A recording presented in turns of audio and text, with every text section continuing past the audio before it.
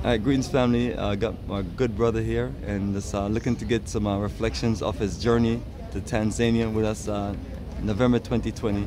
Can you introduce yourself to everybody and give us some feedback?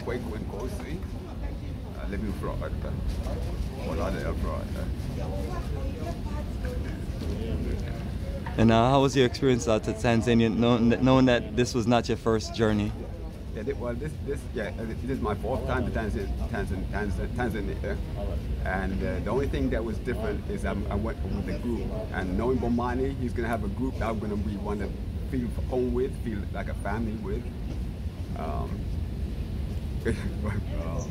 Yeah, so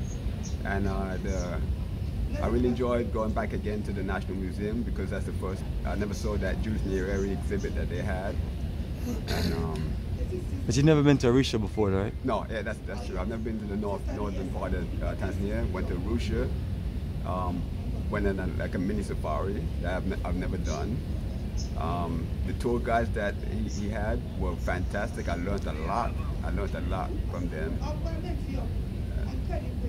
And the main thing with me is coming to Africa. I've been to Africa 8 times.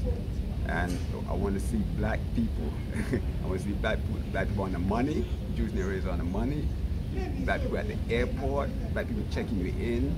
Black people doing construction on the roads. Black people building. Here in the black neighborhoods. In America, you talk about buying black. You have no choice here. You will be buying black. So. That's perfect. Just like the Air Tanzania flight.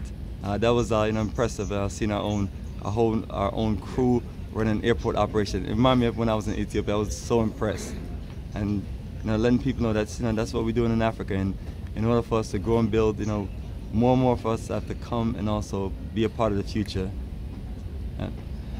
So on that note, I wanted to know what is your best recommendation for those who have reserves on this traveling to Africa. The people that's keeping away from Africa, the Europeans that's talking negative about Africa, are the ones that's in Africa. So don't listen to them. Come to Africa, check out with Bomani, and come and visit. This is the motherland. This is your home. Come home. Absolutely, family, and I appreciate your energy. And one of the last things I wanted to find out from you: how was that resort for you? Were you able to relax and kick back? And did you ever see a resort like that in Africa before? No, that's the first time I've been in a resort like that. When I was there before, it's a brother that I went with. He owns a 4-room guest house, and it's a simple place, but I enjoyed it. And it's the first time me being in a resort. I don't really have to be in something that fancy, but it was nice. Absolutely, and just we kind of wanted to let others know that we have everything in Africa. That was like one of the main things about it. Beautiful clear sand beaches, aqua blue water, and this black-owned resort on the highest level, owned by one of our brothers, a brother from Tanzania. Absolutely, family. So anything else you'd like to share with our listeners?